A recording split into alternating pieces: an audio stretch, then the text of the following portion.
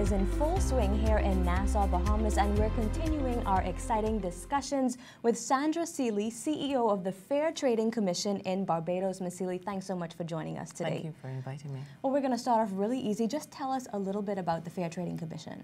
Well, the Fair Trading Commission was established in 2001. We are responsible for utility regulation, consumer protection, and fair competition. We regulate telecommunications, electricity, and water services in Barbados. Okay, so you are among several other regulators here from all over the world. There are also providers here and others in the industry. Talk about how this conference is going for you and what the biggest takeaway has been so far.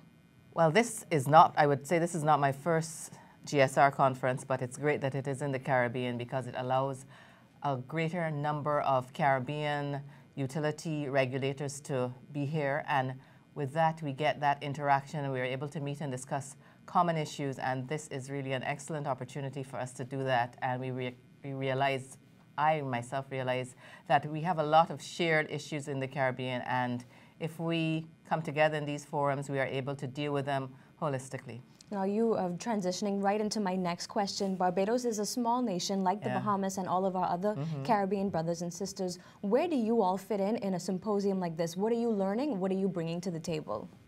I think we bring a lot to the table, and it also highlights that us in the Caribbean, we have different issues to the bigger developed countries.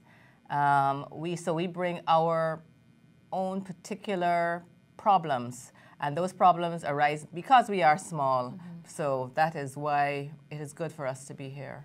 Now, is there anything that you could pinpoint of any of the sessions so far that has really helped with any particular issues back in Barbados?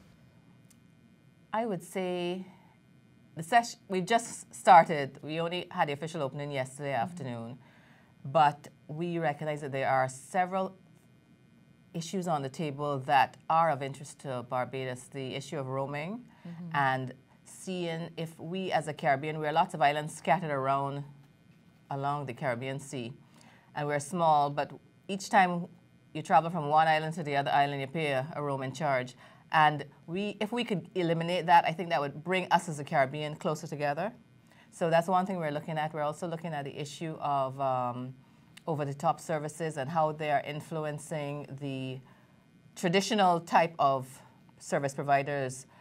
So those are two main issues that I would think that this session and this forum will allow us to get information that will help us to deal with those issues. Okay, and being a small nation, talk about how organizations like ITU assist with the development of, you know, the industry in your country. For example, here in the Bahamas, the Prime Minister just talked about yesterday that the partnership with ITU is assisting them with the Smart Island Initiative, which will eventually be the Smart Country Initiative. Yes. Has Barbados benefited from anything like this, or what are you looking forward to with the partnership with ITU?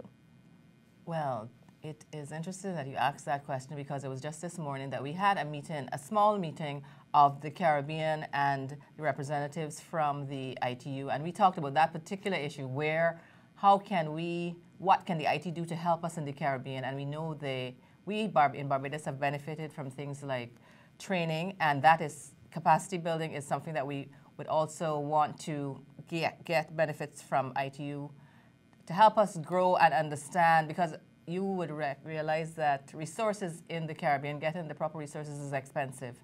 So resources to help us deal with the problems, human resources, those are some of the things that we hope we will get out of this conference and this forum. Oh, perfect, Ms. Seeley. And also the interaction and the networking is, you cannot say how much that assistance that gives us to be able to network and know that you can call on another person in another island who's having a similar issue to you, and you can discuss it and get information to help you solve the problem. Right. I mean, there are 400 people here from more than 80 countries. Yes. I think this is an excellent networking opportunity. Excellent networking opportunity. Thanks so much, Ms. Sandra Seeley, CEO of the Fair Trading Commission in Barbados. Thanks for joining us. Thank you. All the best with the rest of the conference. Thank you very much. Thanks.